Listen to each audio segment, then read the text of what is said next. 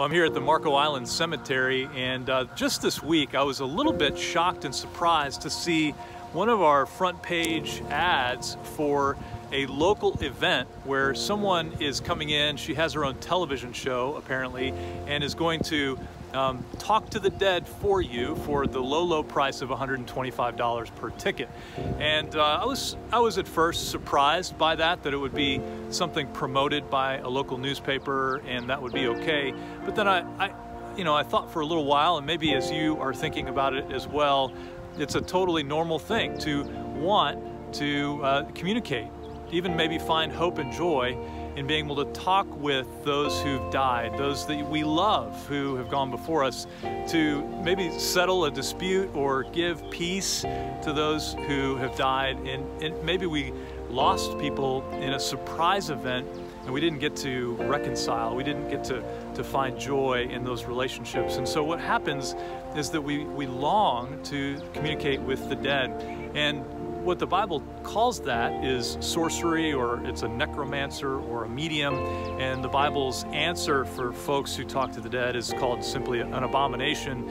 And then it's listed in a couple of different places alongside the lists of those things that we do that are evil, that will lead down the path of darkness, that will not be good for you and for me. And so I don't doubt that people could talk to the dead. In fact, I kind of assume that maybe this woman here coming this week to Marco Island, maybe she can, in fact, talk to the dead. The question more deeply, though, is that a good thing for you and me to find resolution, find hope, find joy in?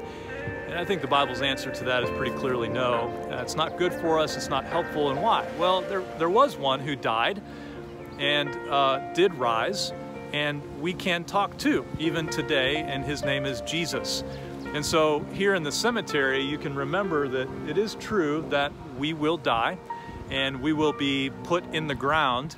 But one of the reasons that historically we buried a body instead of burning up our body and burying ashes is that picture, that image of a resurrection, just like Jesus. We will one day rise just like him. And that's what we celebrate this Easter, is that Jesus did die. In fact, he was placed in a tomb, and yet God raised him from the dead. And it's in Jesus, the dead one who is alive, that we can place our hope and faith and joy in today, and not necessarily our dead loved ones. Now, we mourn the death of our loved ones, and yet we rejoice when we know that one day we will see them again because we believe in Jesus. And so God does give us an opportunity to exercise faith in him so that one day we will have that resurrection body. Now, if you're wondering, can I talk to my dead loved one? I think the answer, biblically speaking, is that maybe it's possible.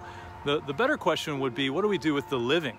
What do we do with those who are around us right now? And I think the better answer for us as we try to place our firm foundation of hope and joy in something that will last is to believe in Jesus and to talk about him, to learn more about who he is and why he came and died and rose again for you and for me. And that's what we get to celebrate here coming up on Easter.